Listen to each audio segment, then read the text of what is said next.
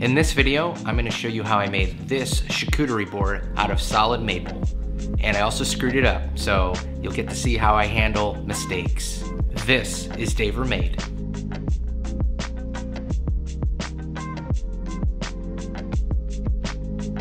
Making a charcuterie board seems very simple when you kind of think about it, and you can make it any size or shape that you like. Just do a Google search and you'll see online that there's many different weird ones and things like that. It just depends on your preference and how many people this is intended to serve. This one here is just for my wife and I, so just 2 people. Originally, I was going to make it a little bit larger, but as you'll see in this video, I made a mistake. There was a little bit of live edge on here and I wanted to kind of show that.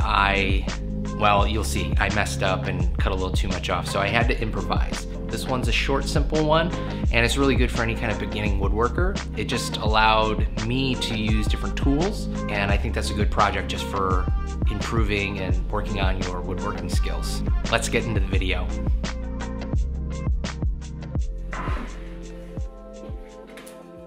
For this charcuterie board, I'm using 4/4 maple or 1-inch thick maple.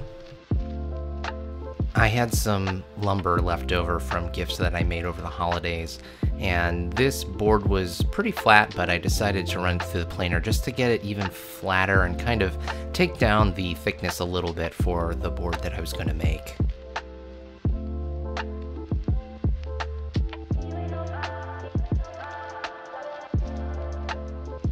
In order to trace the shape of the handle out, I'm using a couple items that I had in my shop for reference. So I'm using my Japanese pole saw for the handle, and then I'm using my O'Keeffe's working hands here to trace the rounded end of the handle itself. And for the rest of the shape, I just kind of sketched it out roughly and then cut it out on my bandsaw. I'm not cutting directly on the line, I'm cutting a little bit outside because I'm going to kind of shape in the rest of this using sanding. Now, I was pretty happy with the shape that I was starting to get at, and I wanted to keep this rough, I think it's a live edge, but I wanted to sand it down because it was splintering off. However, that ended up being a mistake, and I shredded my sanding disc here. However, I would soon learn that would not be the only mistake I would end up making during this build.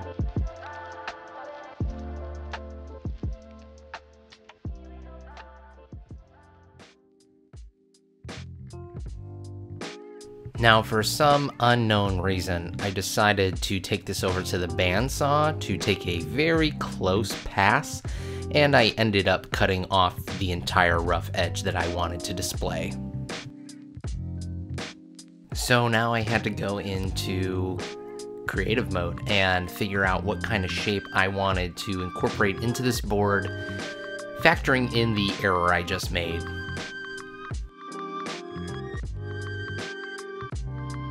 So as you can see here, I kind of came up with this meat cleaver blade type of angle on the end, and I really think it looks sharp, no pun intended.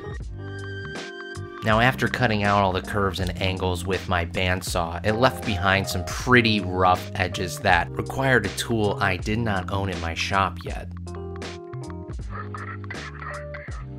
After waiting patiently for a few days for my new tool to arrive, I got back to working in the shop.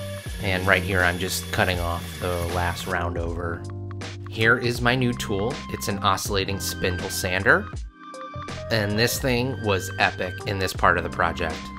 It made sanding down the corners and the wonky angles on this board extremely easy.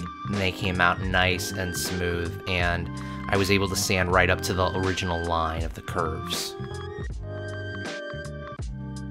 The next thing I was going to do was put a hole in the handle so I could take a leather string and tie it through there so I could hang it up in my kitchen and display nicely. I'm using my drill press here and using a Forstner bit to go through the handle. But if you look closely, you'll notice that I made another mistake, and it's not exactly center, but no one's gonna know. Well, I'll know. And now it's on to my second favorite part, routing. I'm using a round over bit to go over all the edges, and this really makes this board look nice and smooth and turn it from its original form with hard edges to something that I would really like to display in my kitchen.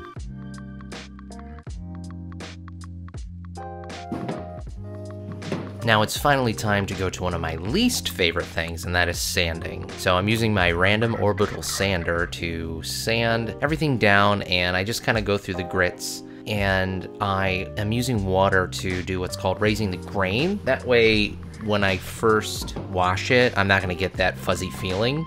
And then after raising the grain, letting it dry, I sand everything by hand with some very fine grit sandpaper. And this took a lot of time, but the results speak for themselves.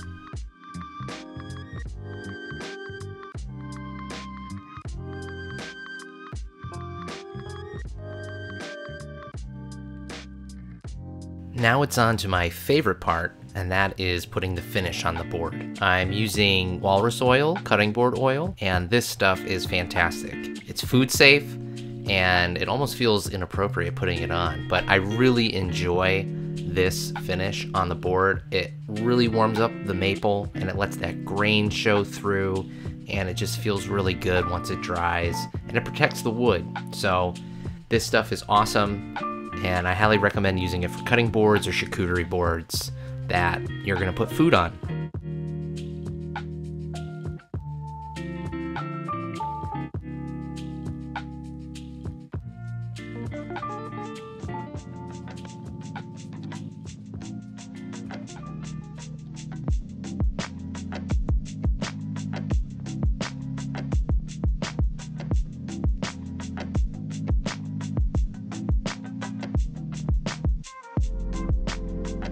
I hope you got something out of this video, and for me, working on this project and messing up made me realize that it's your design, it's your creation, so unless you're making it for a client, that's a different story. But if you're making something for yourself, learn to adjust, learn to adapt to whatever you're working on, learn from your mistakes. I think that ultimately makes you a better woodworker or creator in any aspect of what you do.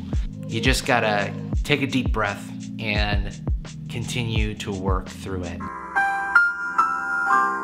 So this is the first video for my channel in 2021, and just to kind of give you an idea, I'm looking to post at least one video per month. I know that doesn't seem like a lot, but when you have kids and a full-time job and you have to do all your woodworking at night and on the weekends, it takes a while to not only make the project, learn the tools that I'm using if I'm using them for the first time, but also editing and videoing it. I would say that making a video on a project takes probably twice as long, maybe not 3 times as long as it normally would if you were not videoing. And being someone who has a background in videography, I'm very particular about my camera shots, my angle, and all that stuff, and lighting. And it's probably not a really good thing for productivity's sake, but thanks for the support. Thanks for subscribing. Please share this channel, share my videos if you'd like. If you don't want to, that's cool. I'm not gonna make you. Thanks for watching, and until next time, take care of yourselves. I don't really have a good sign off yet, so sorry if it's awkward. I'll figure it out. Hopefully this year I'll figure it out.